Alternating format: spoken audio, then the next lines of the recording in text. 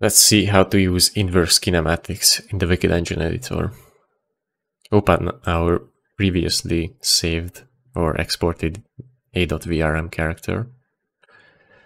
If you want to know how to export VRM character from Vroid Studio, check out one of the previous videos on character creation and character controller script.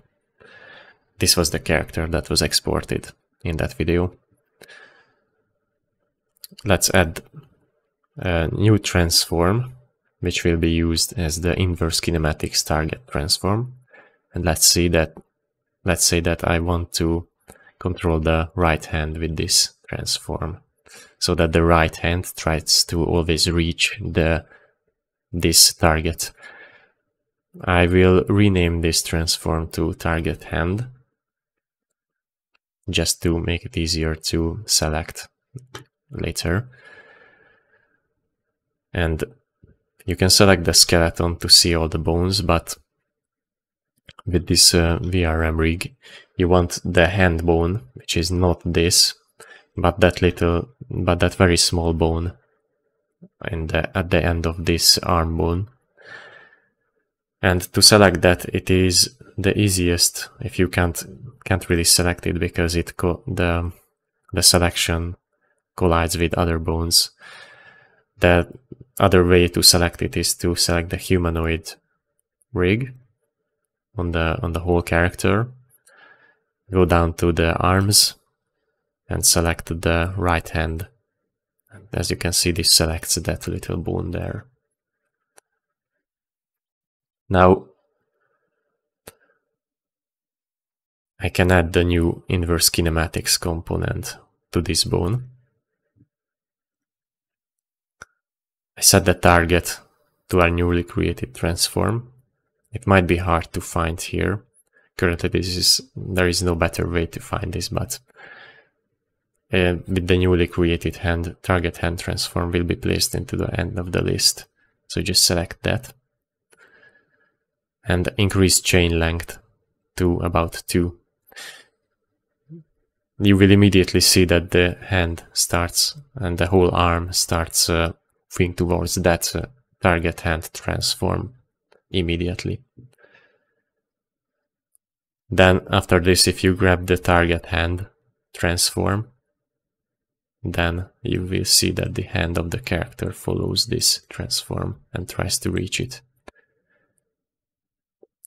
You can see some weird behavior because the rotations for these hand bones are not limited, are not constrained yet. This might change in the future with automatic constraints, like the leg has, for example.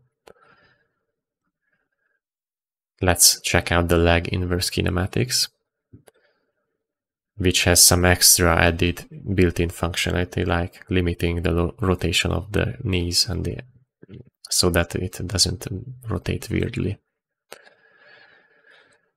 I will add the new transform and call it the foot, target foot.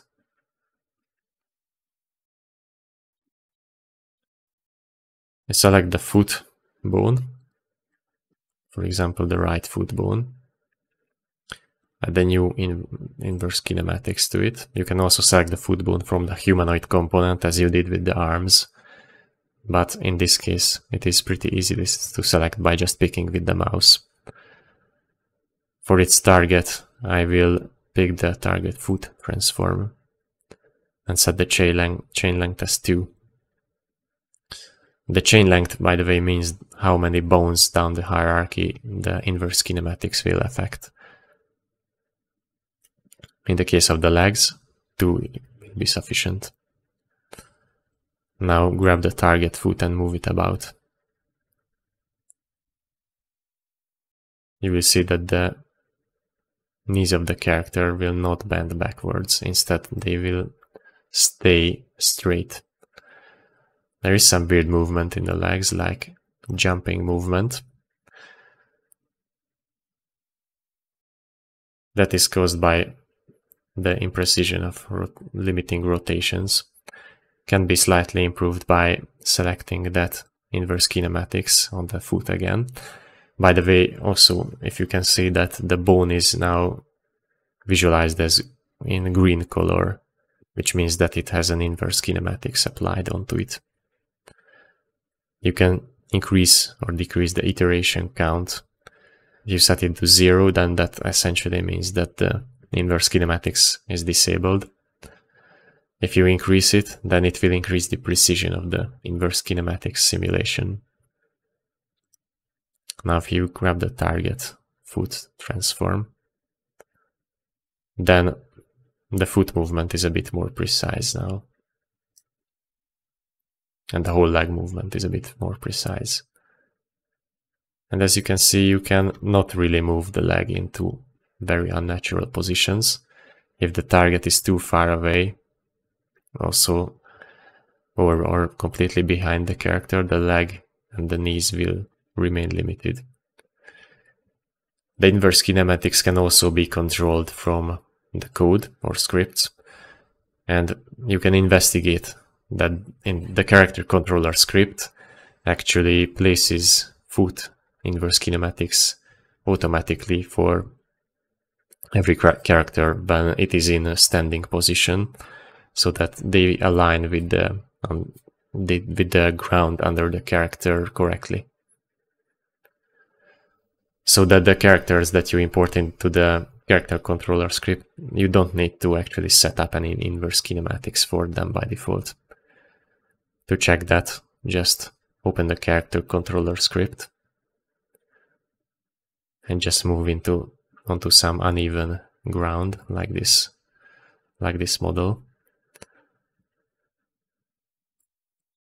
And if you orient the character so that one feet stands above the other one, then it will be placed accordingly to the ground.